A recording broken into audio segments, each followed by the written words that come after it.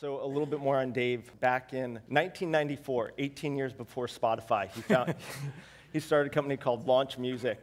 It was later acquired by Yahoo in 2001, went on to be the internet's largest music site. He left Yahoo in 2006. 2007, yeah. 2007 was an EIR benchmark, and then came across SurveyMonkey. Yeah. So as someone who's been a founding CEO, an EIR, and then sort of, took a control interest in the company. Are CEOs, are they made or are they born? Well, first of all, before I forget, I just want to thank the last speaker for the plug for surveys at the end there. Very important. Hope all of you have SurveyMonkey accounts. If not, I'll be signing up in the back. Look, I think it's both. I think there's no way to learn to be a CEO without being one, right? So for me, when I was 26 years old, I decided I want to start a company, not because I was a born entrepreneur. Probably a lot more of you have sort of been that way. I didn't have the lemonade stand when I was 10 or whatever. I'd gotten to the point where I just knew I needed to try running something. I'm not very good at working for people. No one was going to let me run anything at 26. So I decided I needed to start something in order to run it. So I didn't know if I was going to be any good at it. And frankly, I wasn't that good at it. It took me a long time to learn. So I think there are some intrinsic qualities that are helpful to people, but I've seen lots of people be very successful with lots of different patterns of being a CEO, and lots of people who you think, wow, this person has kind of all the things, kind of fail miserably. So I think but there's nothing better than experience to figure it out. I wish you could go to school and learn to be a successful CEO or entrepreneur, but the only way to learn is to do it. And then after you've sort of kind of gotten through one stage of it, you think, oh, I figured that out, but the next stage is completely different. I mean, I was terrible at financing in my first company. Now, it's been really easy, but speaking of financing, I Yeah. should have asked you. You recently did a pretty big round. Yes. An $800 million raise? Yeah, it's not. I don't want to put you on the No, spot. no, it's fine. It's yeah. I mean, it's very different. SurveyMonkey is a very different kind of business.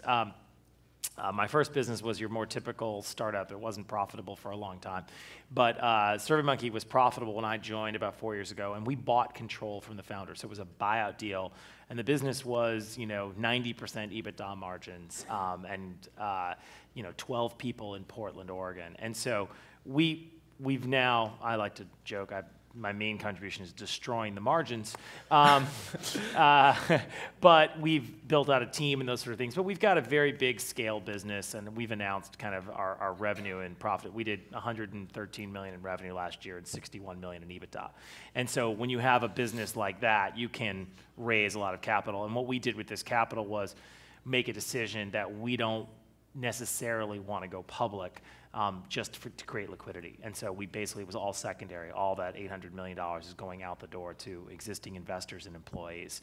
And it's a nice way to get people cash without having to take the company public. How do you manage sort of a cultural shift after something like that? You've seen it before when you brought the launch team into Yahoo. How do you keep people sort of motivated once they've begun to feel some liquidity?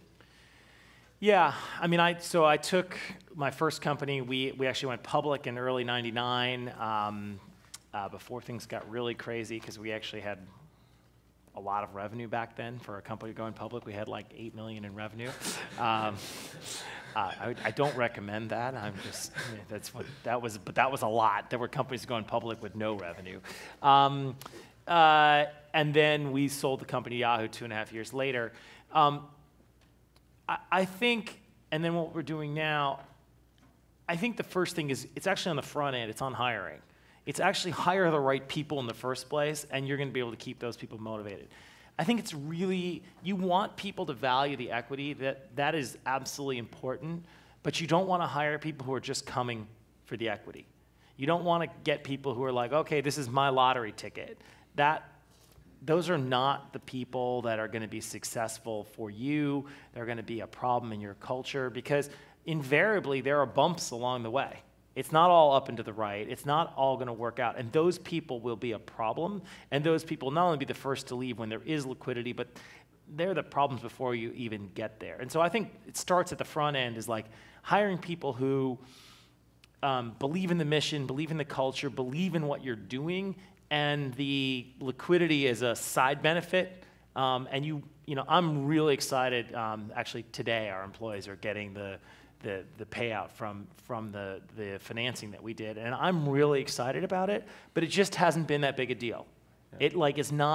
It's not like changing things. We don't have people leaving. I don't expect to see, you know, a bunch of Lamborghinis show up in the parking lot. Like, it's just not.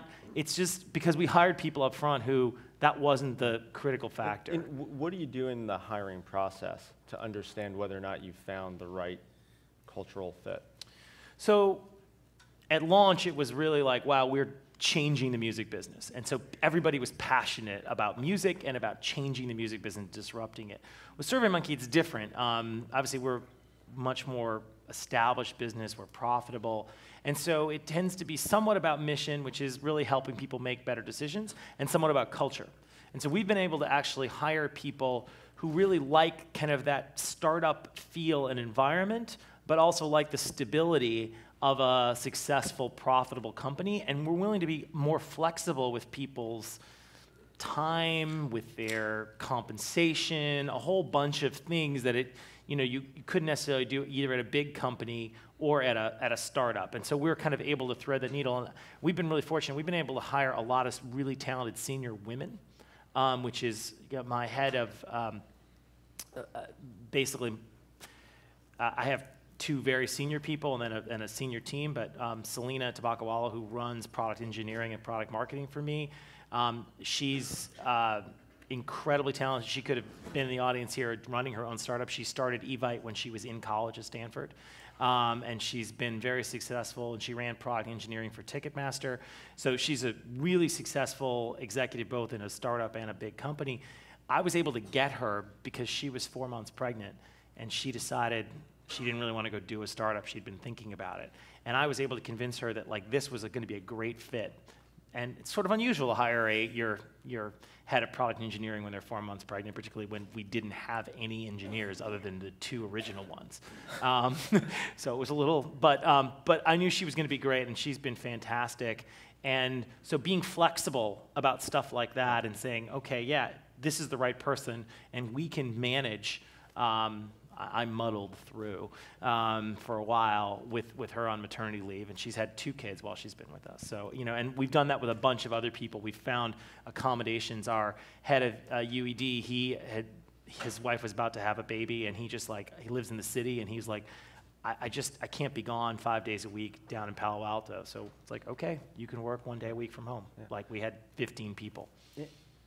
I want to dig in a little bit more on the hiring, but I think this is probably a good time to point out. You leave work every day at 5:30. 5:45 sometimes, but yes, yes.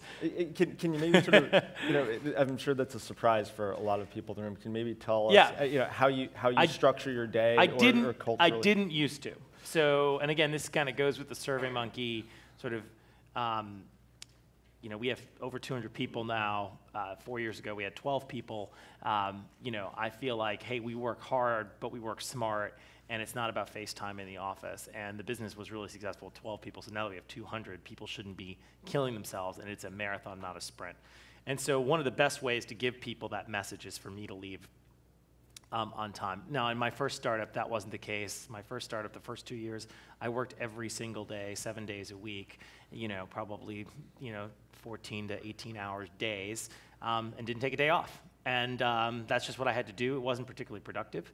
So I'm not saying every company should do what we do. But when you can get to the scale and the maturity level that we're at, it is a bonus. I go home, I have dinner with my wife and kids. I have young kids.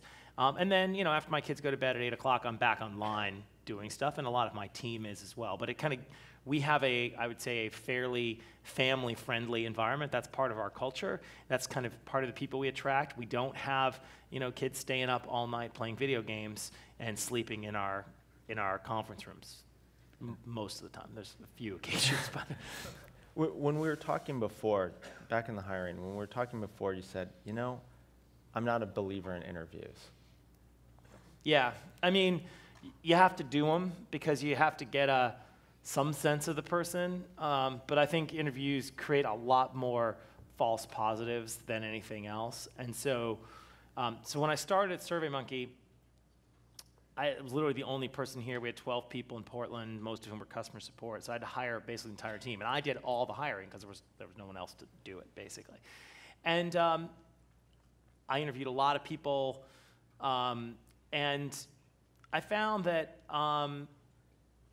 the places where I made mistakes were places where I didn't have a good reference. It wasn't somebody either I knew or a friend of a friend or whatever. Those were kind of the mistake areas. And not to say you can't make mistakes there as well, but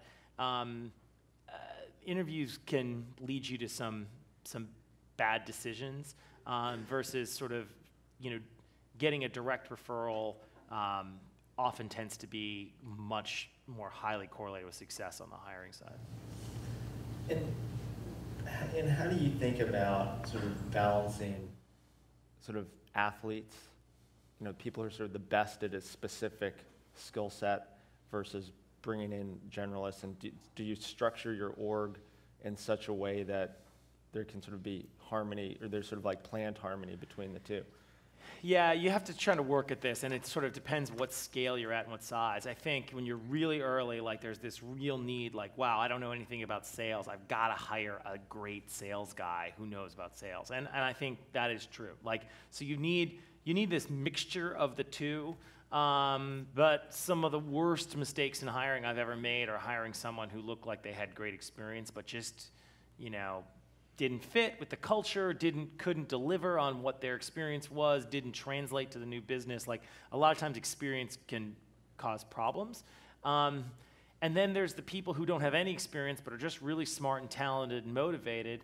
And when you get those people right, they're your homegrown talent, if you will. Those are your, farm team. Those people, are, for the most part, are the best people long-term inside the company. They're the carriers of the culture. They grew up there. You took a chance on them. They've kind of learned how to be in a business. So we create spots where we can hire people, into finance, into business development, into product. We can bring in really smart, talented people and train them. And so, we have a woman now who came in as a financial analyst, and she decided she wants to be an engineer. So we're sending her to classes to be an engineer. Great. She's super talented, really smart, had never thought about coding before she joined us, right? So I don't know if she's going to be a great engineer, but if she does, she's going to be incredibly loyal to us. She's going to have the company sort of took care of her and did the right things for her. So, but it's hard when you're in a small startup to say, wow, I'm going to just hire this smart kid out of an investment bank or consulting or something like that. They don't know anything. So you got to have a mix.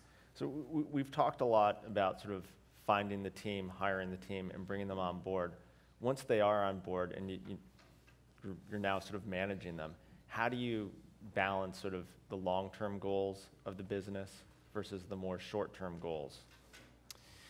Yeah, I think this is the kind of trade-offs you're making, and I think if you're running the company, this is the hardest thing you have to do all the time, is sort of thinking about, sort of what is the strategy, and then how do you allocate resources and make those tough choices, and I think it's oftentimes very easy to sort of say, I'm going to do what's immediate instead of what's important, and what's important is what you said you're going to do, but the immediate sort of drags you in. And how do you balance, cash flow and investment versus profitability? And, those things wax and wane. People are like, oh, you've got to be profitable right away. No, you got to spend as much money as you can to acquire customers. Like, I think you got to ignore all that outside noise, first of all. Do you employ OKRs or any sort of methodology like that, or is it more?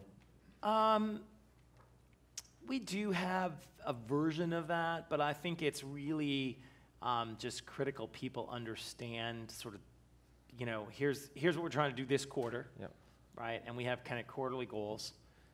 And here's what we're trying to do for the year, and here's what we're trying to do long term. And if what you're doing doesn't fit in any of those 3 buckets, you shouldn't be doing it. Yeah. And so it's kind of always a good check to sort of see, which of those things. And then we do, I would say that the most important thing is kind of, accountability, right? We have a board meeting every quarter. We at the beginning of the quarter, we say, here's what we're going to do this quarter. And at the end of the quarter, we say, did we do it or not? Right? And at the end of the year, we say, did we do it or not? And we do pretty well. We missed some things. We're late on development, as everyone is. But I think that accountability is the most critical part of the process. But you've got to push people in the upfront part, because if they think, wow, I'm going to be, fired if I don't hit everything, then people will dramatically constrain what they're going to try to do. So you've got to be able to push people on what they can do, and then, not make it like failure if you didn't get everything. We're not looking for 100%. We're looking for 90. Is you're sort of managing towards sort of the quarterly goals, the annual goals, or do you meet with your team sort of on do you have a weekly staff meeting?